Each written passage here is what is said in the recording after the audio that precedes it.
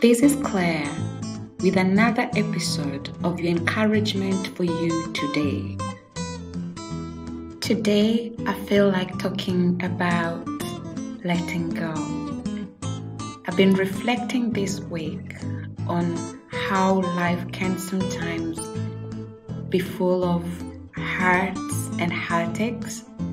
And I was thinking about the times that it's so easy for people to do things that we do not like, and this can affect us so much.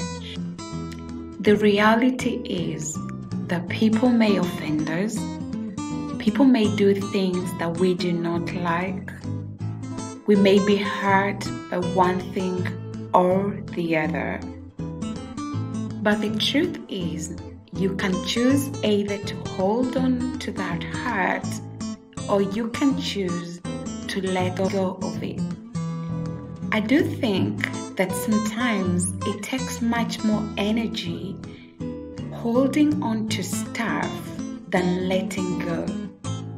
It's easier for you to let go of that offense, let go of that bitterness, let go of that issue or disappointment than to hold on, because it takes more energy for us to hold on to stuff. I love what Dr. Edith Eger says. Suffering is universal, but victimhood is optional. There is a difference between victimization and victimhood. We are all likely to be victimized in some way in the course of our life. At some point, we will suffer some kind of affliction or calamity or abuse caused by circumstances or people or institutions over which we have little or no control. This is life, and this is victimization. Victimization comes from outside. It's the neighborhood bully, the boss who rages, the spouse who hates, the lover who cheats, the discriminatory law, the accident that lands you in hospital. In contrast, victimhood comes from the inside.